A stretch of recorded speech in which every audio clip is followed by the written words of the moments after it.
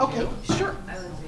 Good afternoon, and welcome to the Gibson Museum's Fireside Chats. And I'm glad they don't have the fire going today. We're here to listen to the expertise of Dr. John Parker, who is not only a longtime resident of Lake County and the person who inspired and motivated the state of California to establish Anderson Marsh State Historic Park, but he's also the first vice president of the Lake County Historical Society. John has created in the Gibson Museum the beautiful history, the Native American portion of the history that is on display, and he is going to share with us historic bottles and what they can tell us about the past. So on with Reverend.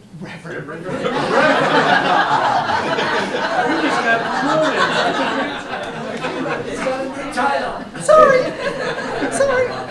Dr. John Parker. Yes.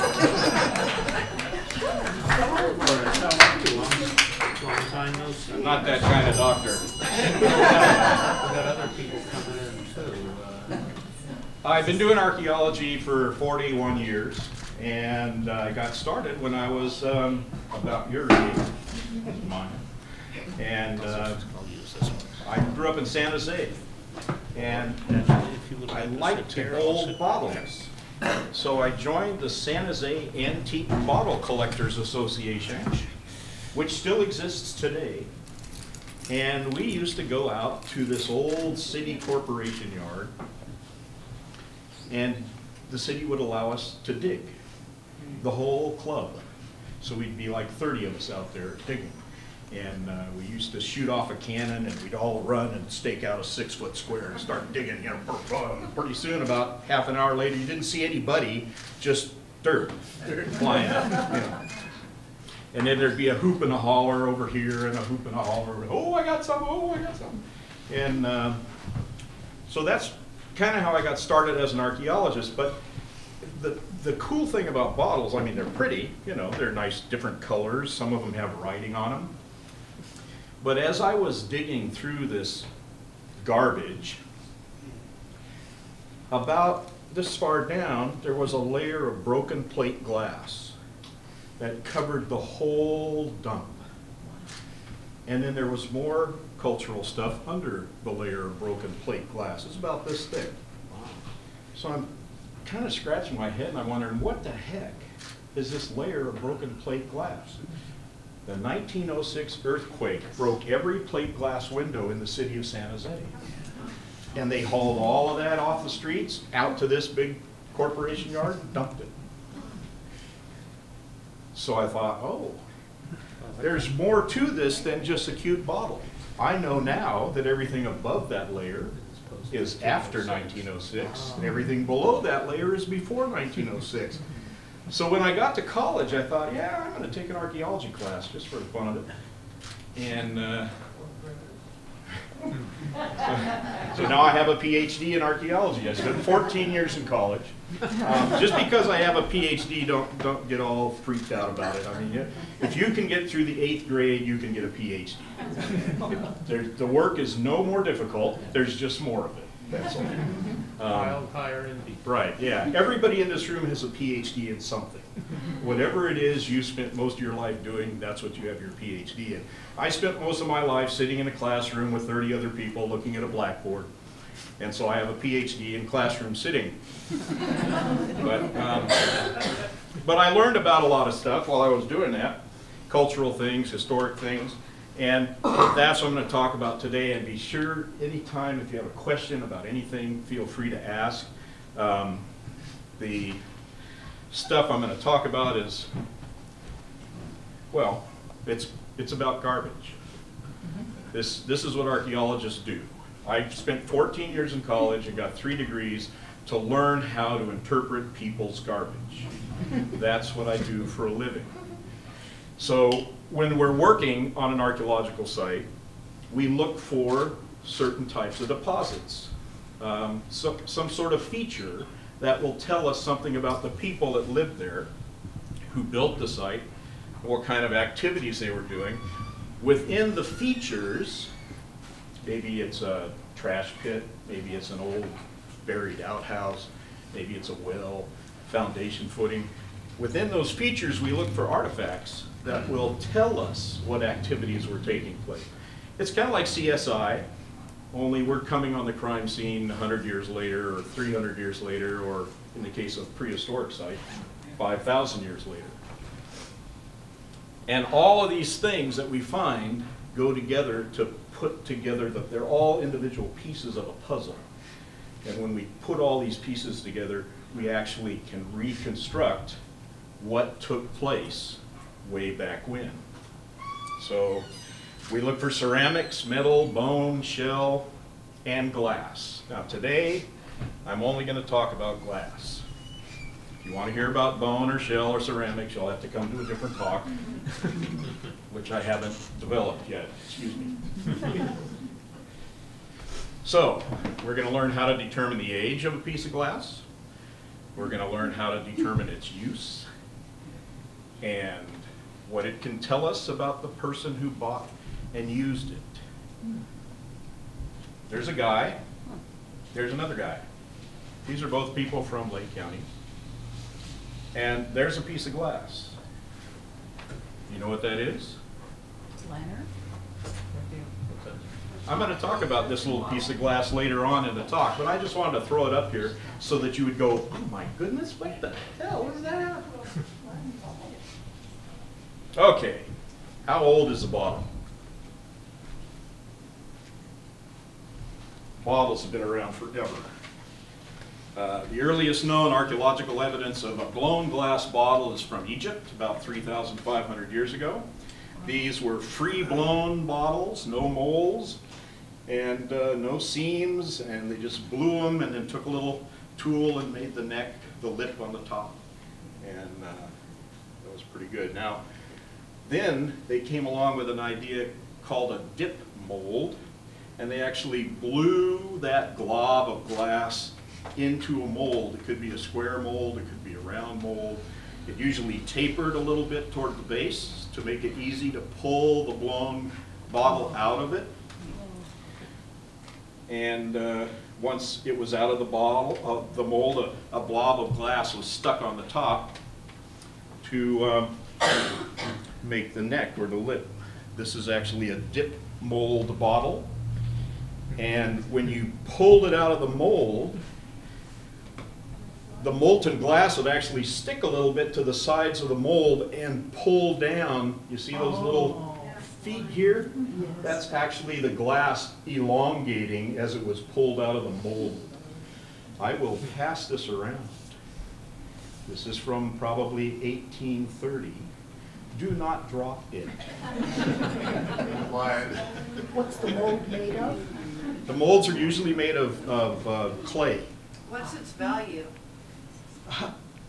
From a scientific point of view, it's very valuable as long as I know where it came from, because that will tell me what activities were taking place there. I can't tell you economic values of these things because to an archaeologist, it has no economic value. It only has scientific value.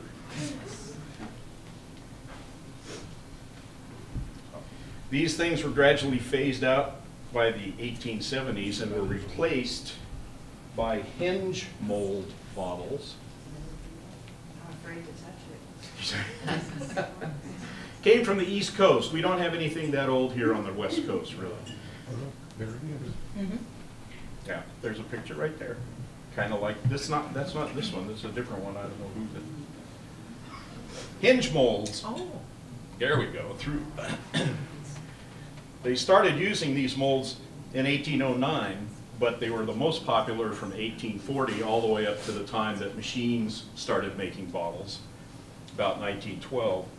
And some of them were just straight hinge things that plopped together. Some of them were hinges on a box that had a little post that stuck up in the middle. Sometimes, here's a real one here. This one's made out of steel. A post bottom or a cup.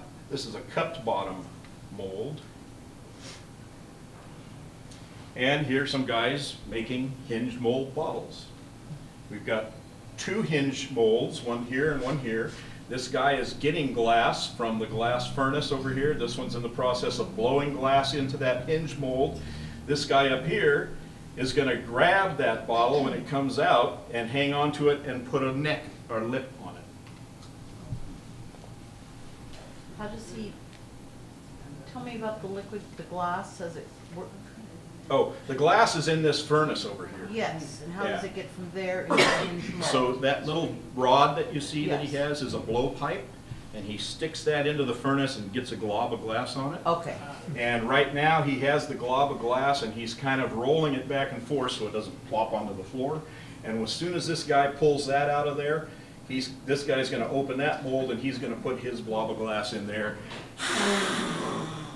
blow it out into the mold, and bada bing, bada boom, there you go. Turn molds. Now, when you put a glass in one of these hinge molds, it's going to have a seam. But for really fancy glass, you don't want this ugly old seam. So they decided that if they put it in the mold and blew it, and then twisted it before they pulled it out, it would wipe away the seam. And if you look closely at these, you can actually see little striations going around the bottle that were created from that twisting motion. That's a twist or a turn mold bottle. Here's another one. They usually don't have any writing. Well, they can't have any writing on the side because they're twisting it. They usually don't have any writing on the bottom either. But some guy did invent a mold where the bottom would rotate. So you could actually have a twist mold bottle with writing on the bottom. These were popular in 1880, and they made these until bottle machines took over. This is kind of hard to see, but this is a plate that goes into a plate mold. So it's like a hinge mold, but it's got a little recess in it so that you can put a plate with some words on it. So if you were a pharmacist and you wanted all the bottles, all the prescription bottles from your pharmacy to have your pharmacy's name and address on there, you could call the bottle manufacturer. They could make one of these plates, put it in there. And these were being used by 1840 and were popular through the 1860s. I don't know if I have a plate mold bottle here or not. Let me see.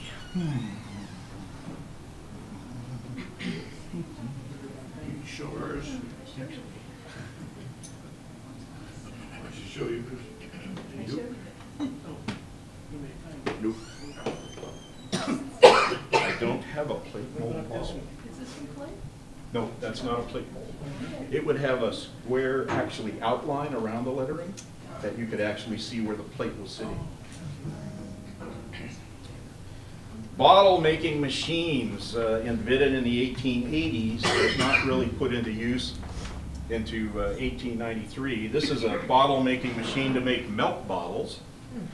The bottle making machines actually sucked the glass up into the mold, snipped it off, turned it over, and that was for the base of the bottle, and then they had another mold for the neck and the top. And it was a pretty complex process.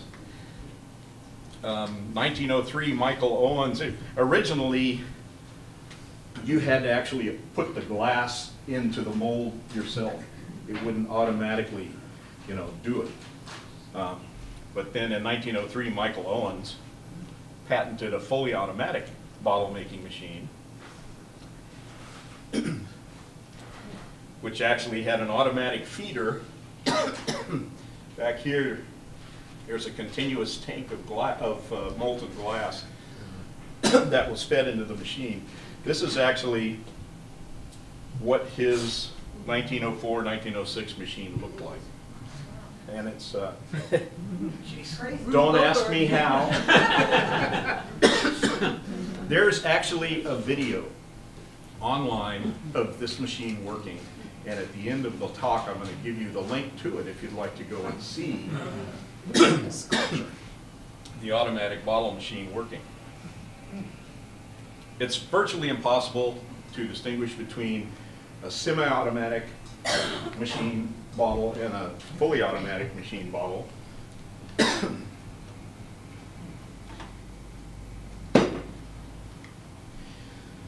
The way you can tell whether it was machine made or not is on the bottom. You'll see a little bit of a scar, kind of a circular scar. That's when the glass blob came up into the bottle. An automatic snipper snipped it off, and that's what created that scar. Wow.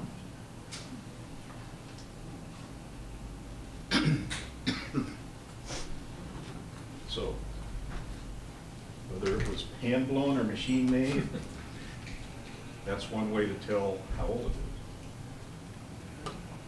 The one you're holding now. This one, this was machine made.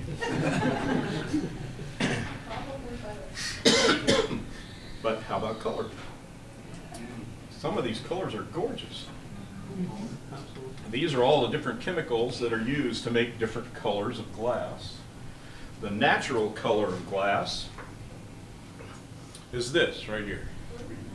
Kind of pale blue, pale green, Glass is made of sand and what else? aqua, sand, silica. I don't know. I'm not a chemist, I'm an archaeologist. Doesn't the color change with exposure to sunlight, like electrical? I'm getting there. Depends on what's in it. Ruby red was the most popular during the 1840s to 1880s. Black glass, which is not really black, it's just a very, very dark green. Where's that? That that case-blown bottle. If you look back there, you can see how dark green it is.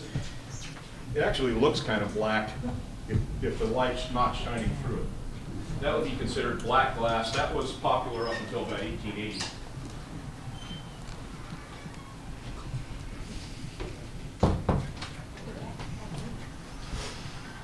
Milk glass, you know that white, you can't see through it. Like your Pond's cold cream is, yeah. Yes.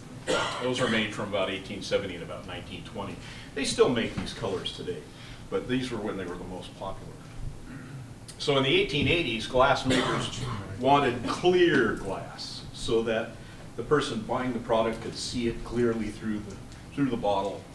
And manganese dioxide worked really good at taking the blueness or the green out of the glass and making it clear. Unfortunately, it reacts to sunlight, and over time will turn the glass purple.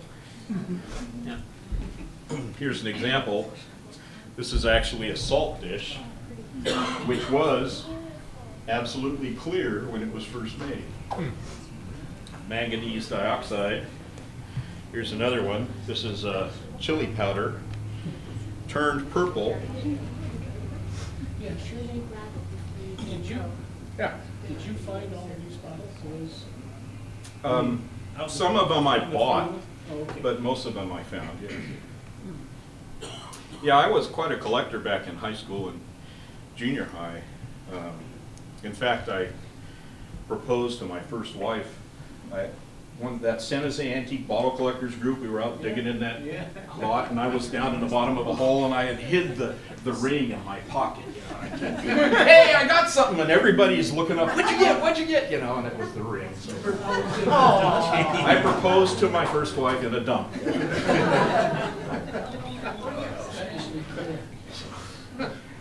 Anyways, yeah, I like purple. Manganese dioxide had a problem though. It didn't work well in the tanks, in the open tanks that were used for the bottle machines. Another problem with manganese dioxide is that at the end of World War I, it was in short supply because it was used to make steel. So bottle makers needed something else to make clear glass. So they started, by 1914, they switched to selenium and arsenic. And which also makes a nice clear bottle. Let's see, is this? But selenium and arsenic also react to sunlight and turn the bottle glass kind of a straw-colored yellow or a little honey-colored yellow. You can't really see it through the main body, but if you look at the edge, you can see there's a little yellow tinge to that. So they started doing that in 1914. They stopped doing that in 1930s. So, if you got a purple glass bottle, it was made with manganese dioxide between 1880 and 1914. If you've got a bottle that's got that yellowness, you know it was made between 1940 and the mid-1930s.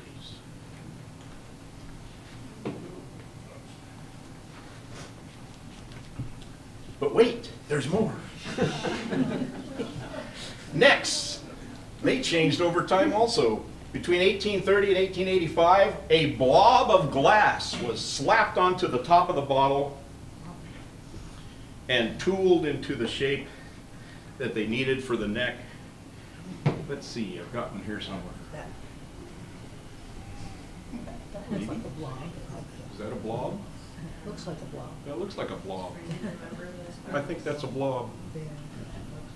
I don't know. It's not a very good example. Maybe this one. Nope, that's not a blob. What about the one next to it with all the writing? With all the writing? This one? Yeah. Is that a blob? Nope. I don't know if I got a blob. I thought, oh yes, this one's definitely a blob. There we go. That's pretty cool, huh? Yeah. Beer and soda was carbonated, and they were so afraid that the glass might break with the pressure that they started making soda bottles like this. They're called torpedoes. And this was blown, and they actually took a separate blob of glass and plopped it on there, and you can actually see where the blob of glass is connected to the rest of the bottle. So that's a blob. That's called an applied neck. A second piece of glass is applied to the top. Here's a picture of a blob. Here's another one. You can see the original glass bottle, and then the second chunk of glass was stuck on there. In 1870, they invented a special tool which would take the actual neck part of the bottle and make the top, the neck, the finish. They call this part the finish. Would make the finish without adding a blob of glass. So here's one that's a applied blob, and here's one where just the neck of the original bottle coming out was used with that tool to finish it off. And just about all of these are finished that way. Here's a nice one. This is what is this? It says it's a natural cathartic water. Do not feed it to your pets. Okay. So next can tell you how old it is. Is it a blob top, or was it a hand-tooled finish? How about closures? Some of these things we still use today. Some of them you've probably never seen before. The earliest closures were just plain corks, which work really good unless you've got something under pressure, right? If you've got something under pressure, then you need something special. And Henry Putnam in 1859 patented this little gizmo right here, which went around the neck of the bottle and held that cork in place. And that was real exciting until the 1870s, 80s, and 90s, when they invented these bail stoppers. And the one that I really like is this one right here. The Hutchinson spring stopper, developed in 1879. It actually seals the bottle from the inside. The pressure of the soda or whatever holds it up there. And when you want to drink it, you hit that thing, it goes down in, and the spring opens up right in the neck, so it stays open for you. Here's a soda bottle. It has part of a Hutchinson spring stopper still inside of it. And all you have to do is reach in and grab that spring, pull up, it reseals. and keeps its fizziness for the next time. So these are all different types of what's called lightning stoppers, the bale stoppers. And here's a nice example of a bale stopper, a lightning stopper. Everybody see this? Yes. Okay. So stoppers are good. Oh, it is. Yeah.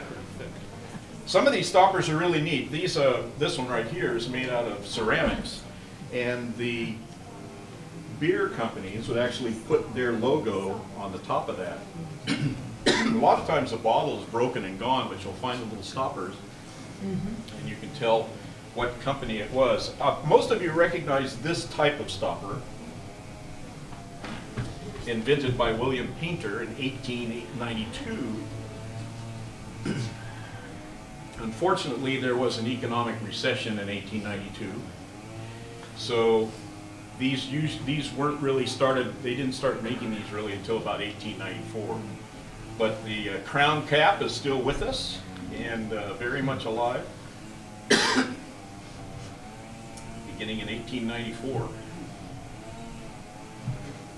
So canning, got a lot of canning jars.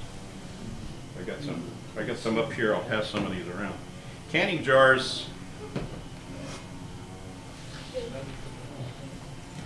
you couldn't just go into a store and buy stuff in a can. First of all, there weren't stores. Secondly, no one was making stuff in cans. And even when cans came out, they were so messy and crazy that people kept making, you know, I canned a whole bunch of apples last year for apple pies. I've been making apple pies all winter.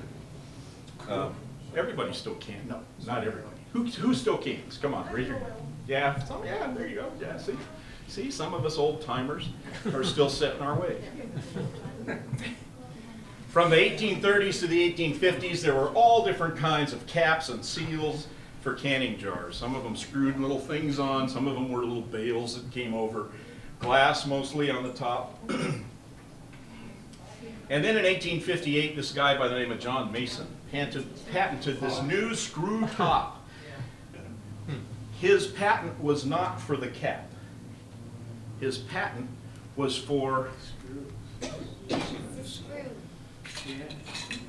this right here.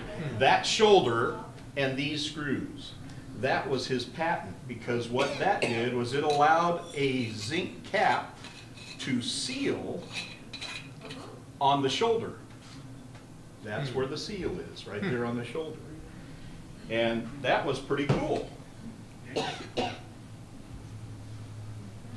And zinc lids were made until World War II, and there was a shortage of zinc, and that's when they switched over to those tin plated things that we have now, the kind of the rings, you know, with the, yeah.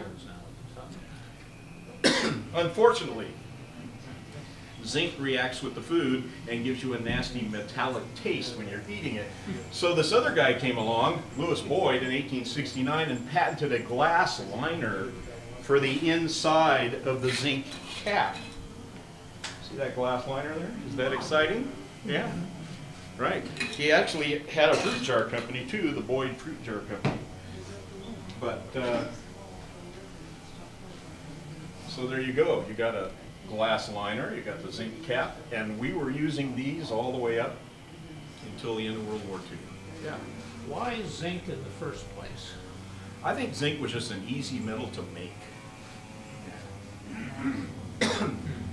I think we had a lot of that resource here in the United States. Tin is not something we had a whole lot of. So, writing and maker's marks. Another way to tell how old a bottle is. Everybody asleep yet? Okay, just checking.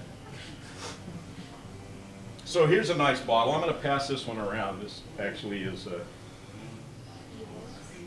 came out of an archaeological excavation that I did, which I'm going to talk about in a minute. But before 1906, most of these patent medicines, like this Warner Safe kidney and liver cure bottle, had the word cure because it would cure anything that ailed you. Well, in 1906, the U.S. government passed the Pure Food and Drug Act. And part of that law said that you could no longer use the word cure because that was false advertising. So the companies that were making these things immediately went to their glass makers and they said, change that word cure, and I want you to put remedy. There's another dating.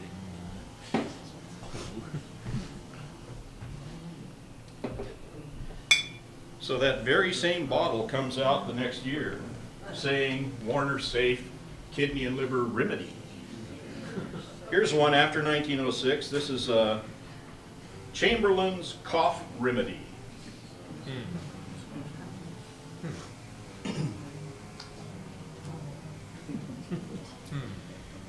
Sometimes you'll find an old hand-blown bottle that actually has the contents, you know, the amount of contents in it. Because in 1913, an amendment was made to that law which said they then had to put the amount that is in the bottle on the bottle. So, yeah, volume marks. So you'll find a bottle with a little says, you know, 3 ounces or 10 ounces or 32 ounces or whatever. Now, some booze bottles already had that. They were already saying, you know, a pint, half gallon. I think I've got one here. Where's my booze bottle? Ooh, there we go. Yeah, here's a nice one. Wright and Taylor Distilleries. Full quart, says right on there. Yeah, full quart. That's a whole party right there. Empty cord. But that was done before 1913. It was because the booze companies wanted you to know, yeah, you were getting the full quart. Then we had Prohibition, and everything went to pot. And No pun intended. but after Prohibition, the federal government passed a law saying that all booze bottles had to have embossed on them, federal law forbids the sale or reuse of this bottle. So between 1935 and 1964, if you get a booze bottle, it will have this marked on it. And because you weren't supposed to make bathtub gin and put it in a, you know, a booze bottle and resell it as, you know, real gin. So also most bottle makers from way back started putting marks on their bottles indicating what, you know, a maker's mark, you know, whether it was the Owens Glass Company or whatever. And there is a book out there called Bottle Maker's Marks. This is one of my Bibles. I paid big bucks for this book on eBay. And somebody had actually stolen it from the Albuquerque Public Library. It's a non-circulating book. Yeah.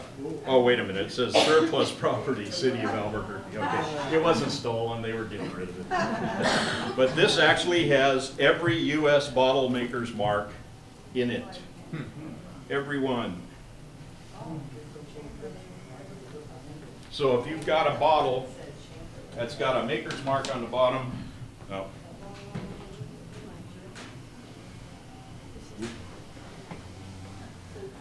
You can look it up. Let me see if I got one. Just U.S. things or? These are just U.S. makers.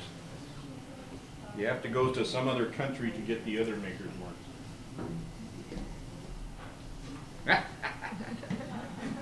Thank you.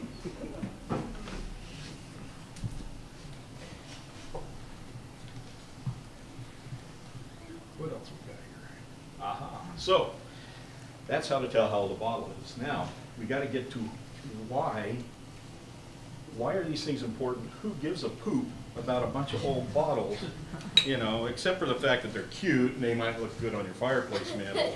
You know, that's like, doesn't really tell you anything about who used it or what, you know, when it was used, what it was used for.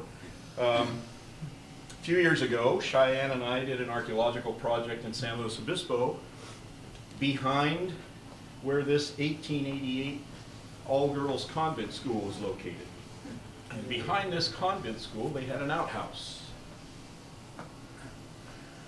And this is what it looked like before we started digging it. It was just a dark stained soil, about 12 feet by about 4 feet. And here we are digging it out. We actually excavated it in 3 sections. Now, before you get all freaked out, it's more than 100 years old. It's just dirt, okay? It's just dirt. Sure. But it had everything in it from the daily life at an all-girls convent school. And it was a boarding school, so they had a place where they had their meals and everything.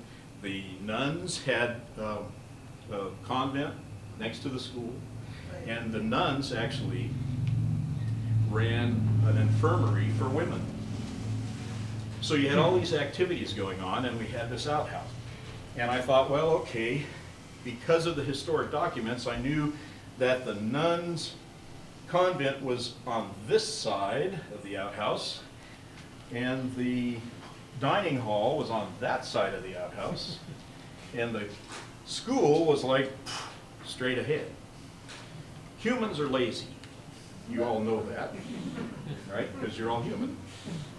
So if you have a bag of garbage from the kitchen that you need to get rid of, you're going to take it to the closest hole in the ground that you can get to dump it in, unless someone's occupying that hole, in which case you might take it to another hole. If you're in the convent and you have some garbage you need to get rid of, you're going to take it to the closest hole. So that's why I decided to excavate this in 3 sections. Now, a bottle collector wouldn't give a shit. They would just be in there, oh yeah, I'm going to take this home, put it on my fireplace now. But an archaeologist wants to know what's going on here. This is what it looked like after we emptied it. Everything came out, everything was screened, everything was washed, and we're in the process of cataloging the glass items here. Some of the bottles were food bottles. Canning jars, of course, mustard, olive oil, spice shakers, jelly tumblers, you know, sometimes you can do that. You can actually buy little mugs with jam in them at grocery outlet. You ever get one of those? They make nice little mugs after you've finished eating the jam. And pickle and preserveware. This is an interesting thing. If you look at the neck here, it's actually ground off. This was hand blown in a mold. When they snapped it off the blow rod, they ground that top so it would make a nice seal when the cap was put on. So then we looked at where these bottles came from. And you can see over here, this is close to the dining hall. We had the olive oil castor bottles. You know those casters that have all the different condiments? You know, they roll, yeah. And we had pickles, preserve, jelly, canning jars, all there over there by the dining hall. By the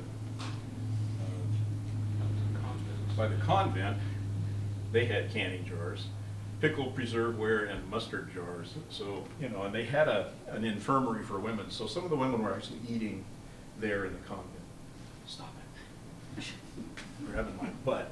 And then right in the middle we had just about everything, because sometimes those holes were not. Okay, so here we are at an all-girls convent school.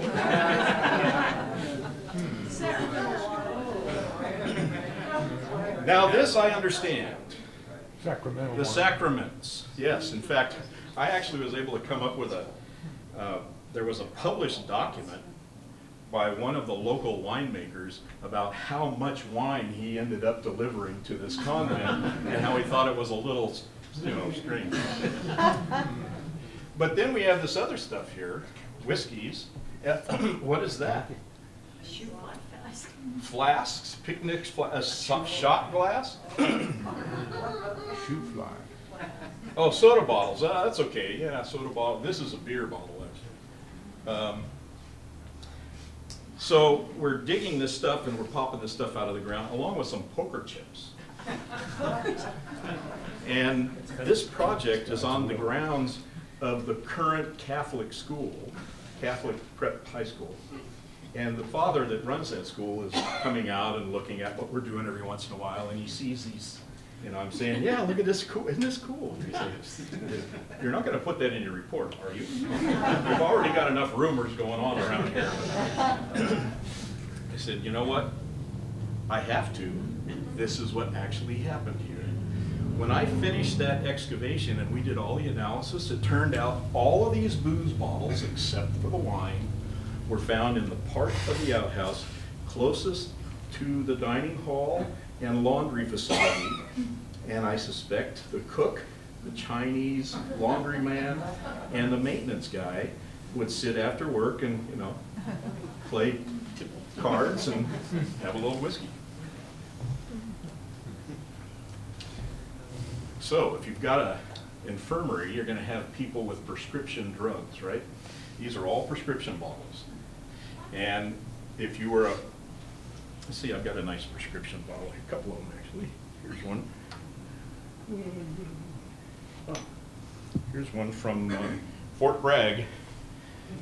And usually they have the name of the pharmacy on there, which is really neat for an archaeologist. This one was completely full. I didn't taste it. I have no idea what that was. All prescription bottles. But the neat thing about prescription bottles is because they have the name and location of the pharmacy, I can actually put together a chart showing here's all the people in this infirmary. Where did they come from? They brought their prescriptions with them. This was in San Luis Obispo, so most of them were local San Luis prescription bottles. But we had people from San Francisco, Los Angeles, San Bernardino, Petaluma, Minneapolis that showed up in San Luis Obispo and ended up in this infirmary with their prescriptions. See how much more information you can get from a bottle? Yeah. What about their ailments? All of these different patent medicines. I've got a whole book here that just deals with historic medicine bottles. Every type of historic patent medicine is listed in here, what its contents were, what percent of alcohol was in it, and other nasty drugs, and what it was used for. So I could tell that this particular medication was for everything. This was for urinary problems, hair, kidney and liver, eyes, female complications, cuts and scrapes, pain, stomach acid, dandruff, weakness, consumption, tuberculosis, right? Head diseases, colds basically, and constipation. So not only do I have on the graph here how many bottles we found that dealt with each of these ailments, I also graphed how many different types of medications, how many drugs were tried to deal with these ailments, and how many bottles of those drugs were used. So this gave me a really good idea of not only of where the women in that infirmary came from, but what they were suffering from. Turns out that most of these constipation bottles were not in the part of the outhouse closest to the infirmary. Those were in the part of the outhouse where the kids were eating. So the cook probably was not a very good cook. This stuff was called California fig syrup. And here's one right here. This one actually we found just a few weeks ago up at Hobergs. I'll pass it around. California fig syrup, nature's pleasant laxative, mostly for kids that have a problem. And they had a lot of that problem at this particular all-girls convent school. But we had Mexican Mustang liniment, we had Dr. Pierce's golden medical discovery, all kinds of medicine bottles to treat all kinds of ailments. It's really interesting when you think about, the women's movement in the 1920s.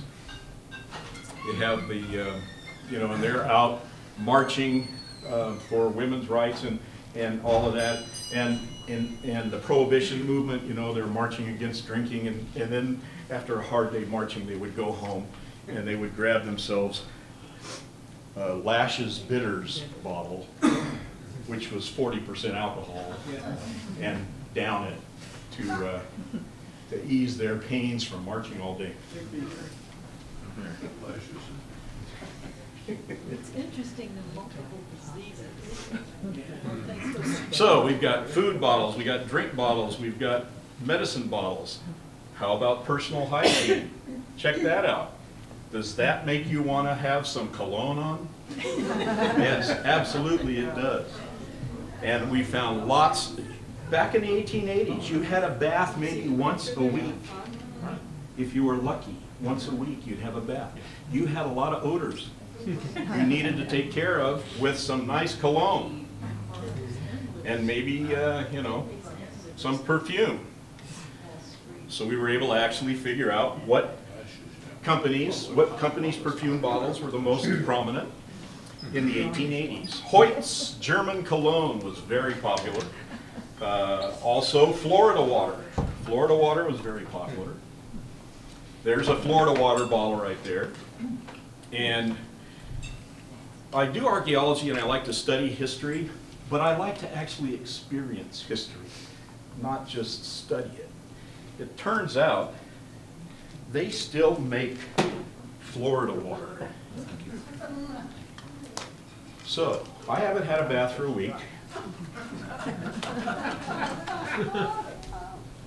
I'm going to pass this around. You are welcome to imbibe in the Florida water that has been made since the 1860s, and they're still the same company. Murray and Lehman still makes Florida water. And when that comes around and you give it a little smell, see if you can figure out what it smells like. There's mouthwash. There actually is a cologne right now that you can get which has the same smell as Florida water. Personal adornment and cosmetic. Shoe polish bottles. We get a lot of shoe polish. I think I got a shoe polish bottle here. Hey, sweetie.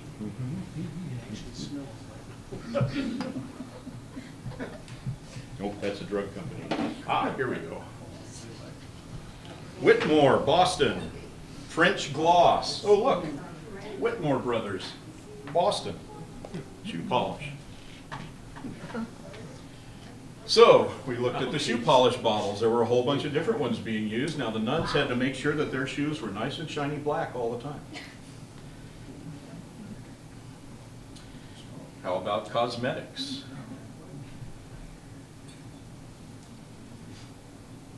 Different cosmetic bottles. How many of them there were? This is pretty cool. Rubifoam for the teeth. We got some of that here. Here it is, Rubifoam for the teeth. Got to brush your teeth every day. Yeah. Vaseline. I like Sozodont. The names of this stuff are great. Sozodont for the teeth. So it was a school. So guess what? We get ink bottles. And we get the things that go in the desk for the ink. And Carter's ink. Yeah. Ink bottles. Here's a little brown hand-blown ink bottle from the 1880s. Here's one that's natural glass color.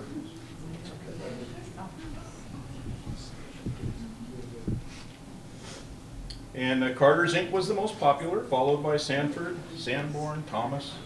Some of those names are still in the business. And then you got special purpose bottles. This was a convent school. So we actually did find a broken bottom of a holy water flask, which was pretty amazing. We were getting a lot of rosary beads and crosses and hearts, because the Immaculate Heart nuns were running this convent school. And this is kind of neat, a drip-proof cream pitcher. And you can see it's all taped together. 99% of what we find is broken. So we go through the broken stuff and we piece it together. Some of it's for decoration. This was an incredible vase. All hand blown and the glass wrapped around and then pinched while it was still molten. It was amazing. Toys. This is actually a little formula bottle, a little baby bottle. Just a little guy like this for a kid that was playing with her dolls.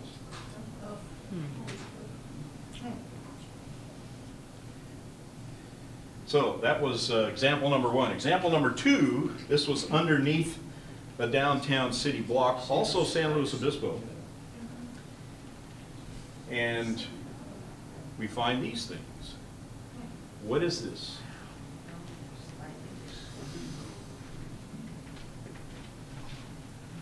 They're not very big, only about this long. Yeah, a lot of people call these opium bottles. Opium actually comes in tins about like this, made out of copper or brass. These are pill bottles. They had powders in them, medical powders. They're Chinese medical bottles. What's this? This one really stumped me. Took me a long time to figure that out. There are other parts of it. Here's a part of it.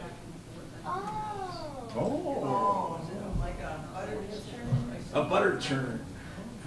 Okay, the thing on the left is about this tall and about that big around. When I first saw the broken pieces of it, I thought, oh, that's a kerosene lamp chimney or something, you know. But then it all came together like that. It was kind of funny. Here's another part to it. And if you put all these parts together, they look like that. And then that chimney thing goes on the top of the whole thing. So do you know what it is now? No.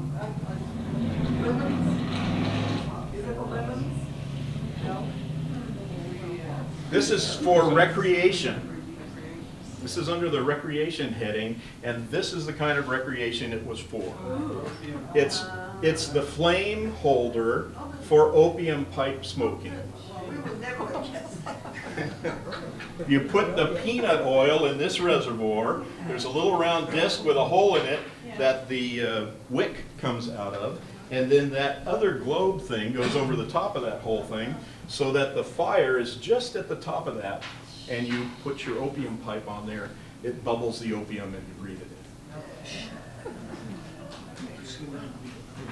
Not bad, huh? And some of them were very, very fancy. We'll go back to this. Yeah, this goes on the top of the whole thing. And the flame is just right there, that spot, and you can just put that opium pipe bowl right there. A lot of people think that this was a real problem drug, which is why it was made illegal in the United States. It was not made illegal in the United States because it was a problem drug. It was made illegal in the United States to get rid of the Chinese.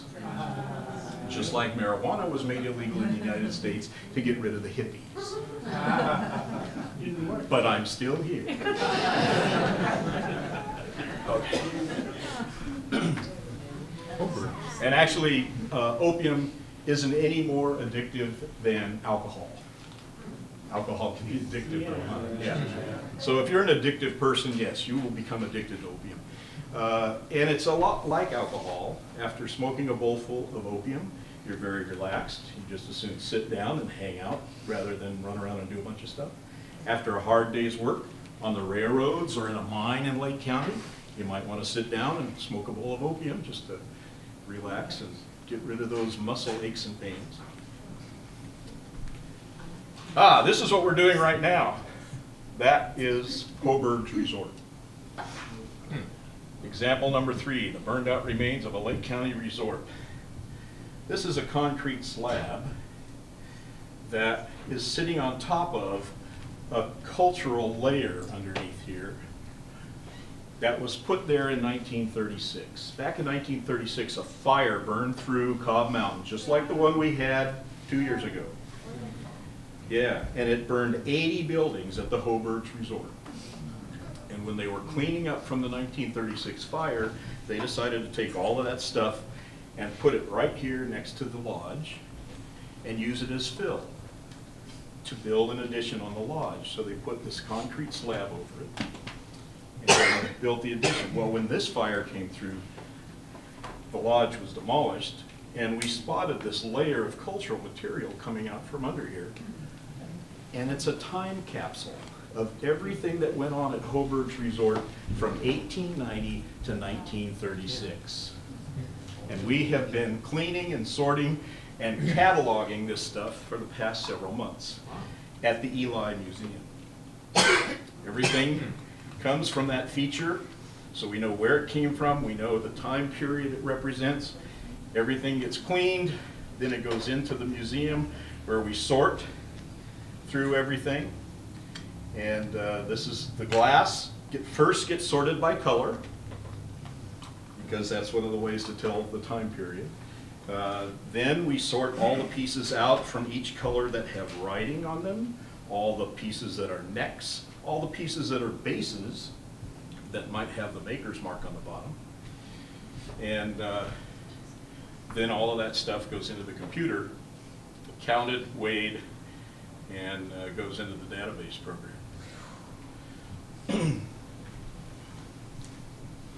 This is a bag here of, you can tell that was kind of melted in a fire. These are just the whole bottles, or mostly whole bottles, that have come out. And we've got this one that's kind of interesting. We're getting a lot of these. Heinz, honey and almond cream. S.A. Heinz. Honey and almond cream, and I go, what the heck is this? You know when you go to a hotel and they give you little things, you know, your shampoo and your, you know. I think this was in each room at Hobergs back in the day, and I thought, oh well, it's honey and almond cream, must have been for sunburns or something. But no, it's actually to cleanse the skin. And look, here we got some people going up to Hobergs on this postcard, you know, which was an advertisement for this Heinz honey and almond cream. What? That's the kind of stuff that gets an archaeologist excited. What is the value of this? The value of this is what it told us about the people at Hobergs. That's what the value of this is. And after I'm finished talking, you are welcome to come up and go through these and see what you see. Oh, Listerine. Everyone got a little bottle of Listerine in their room. You know, Hobergs was one of the first all-inclusive resorts. Now we go to Cancun, right? We go, yeah, oh yeah, so your booze is covered, your meals, everything's covered. When you went to Hobergs, it was the same way. All your meals, you were there for a week. Your horseback riding was taken care of. Anything you wanted to do, you wanted to go hunting, they would provide, whatever. So it was one of those first all-inclusive resorts. So learning about what went on there is absolutely fascinating. These are the bags of sorted materials that I have not cataloged into the computer yet. This is actually the blue glass, the cobalt blue glass, sorted. Some of these things in here have the pieces with the names. What do we got here? Brown glass, it's got something written on it. So you're welcome to come up and look at this stuff when I'm done. Do not take something out and put it in a different bag. Because the volunteers have spent a lot of time sorting this into their individual categories. So this is what we're doing right now. We're right in the middle of the project, piecing together the puzzle of a Hobergs past based on the glass that we found there. So it's just one of many pieces that helps us to reconstruct the puzzle of the past. And in order to be able to use a piece to help reconstruct the past, we have to know how old it is, its location, the context, what was it, where was it in the ground in association with everything else, and how was it used. So all of these things are necessary. If you're missing any of this information, you can't use that as a piece of the puzzle. Mm-hmm. So obviously, if you're an artifact collector, if you're if you're a bottle collector, like I started out as when I was in junior high and high school, and you're out digging in an old dump, you're taking pieces of puzzle, of history puzzle away. If that's not recorded where it came from, you may as well throw it away. It's worthless, absolutely worthless from a scientific perspective if you don't know where it came from. If you have a collection of bottles, put your hand up. I'm not going to take you to court. If you have a collection of bottles, my advice to you is take your bottle and make a little notepad and stick a little thing on here. Look at this. See, this is B81. We've seen 80. All of my bottles that I collected as a bottle collector back in the day, I have cataloged. And I've got a notebook that says this came from here. So when I pass on and I give these to the local museum, that information will still be there. If you pass away and you didn't write that down and your grandkids get that stuff, totally worthless. Which is why the California Public Resources Code and the Federal Archaeological Resource Protection Act make it illegal to remove, deface, transport, or sell any historic or prehistoric artifact from a significant site. Just in case you needed to be reminded. As an archaeologist, I'm really not allowed to have artifacts. It's kind of like an Audubon Society person having a bunch of stuffed birds in their house. But all of my stuff's cataloged, and it's going to a museum when I'm dead, or even before. So, yeah. If you want to know everything there is to know about historic bottles, how to date them, how to, anything about them, this is the place. Write this down. The Society for Historic Archaeology.org, bottle index. Almost all the information that you saw in my presentation today is from this, and they did an excellent job of putting all this stuff together. And this is where you can actually see a video, an old-time video of the automatic bottle machine in action. You can also see an old-time video of the blowers, the hinge mold blowing guys at work. So yeah, sha.org bottle index. And you're welcome to come up and look at any of this stuff. I haven't even gone through this bag of Hoberg stuff yet, so I don't know what's in there. My sorters went through and pulled out all the whole ones and stuck them in that bag. Yeah? So is this, when you say the bottle makers, were they regional, so the people on the East Coast would find similar to artifacts than what you found up here on the West Coast? Yeah. And Midwest and... Yeah. Yeah, in the early days, most of the bottle makers were back in the Midwest and the East, although there were bottle manufacturers in California that made local soda bottles for the local market. There were bottlers around the San Francisco Bay. In fact, one of the guys, Macaulay, owned the St. Louis Bottle Works in Napa. We were doing an archaeological project up here on the side of Mount St. Helena, and there was an old mine called the Corona Mine, and we started finding these old beer bottles, and they had actually etched in the glass Macaulay and somebody or other, St. Louis Bottle Company, and I'm going, what the heck? That's kind of weird. Turns out he was the main distributor of, what was that? Rainier beer in this part of California. So he was making these bottles, and he made so much money making these bottles, he decided to invest it by buying a mine just over the border in Napa County. And so his miners were drinking his beer. I'm sure he brought it up in cases. He later on went to start a mineral water company called Calso Water. Maybe you've heard of it. The Calso water spring is over by where Hobergs Resort is. And he and the Hobergs had arguments and court settlements over who had access to the Calso water spring. So yeah, in San Francisco, he was quite a guy with Calso water and this other beer bottling thing. The mine didn't really pay out very much, so he went out of business. But I actually have photocopied a letter that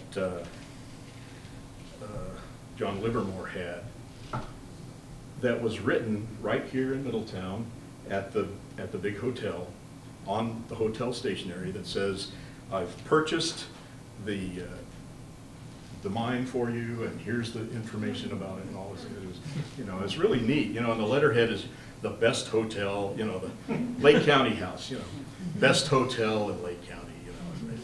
So anyway, neat stuff. Thank you all for coming, and I'll be here for questions. Between the different bottle Ladies makers, and was there gentlemen, any before interest some in of you quality? take Are off, they thank you looking so at- much, is there any John competition Parker, in for quality coming and of those talking bottle to us makers? today. Is there We competition? do have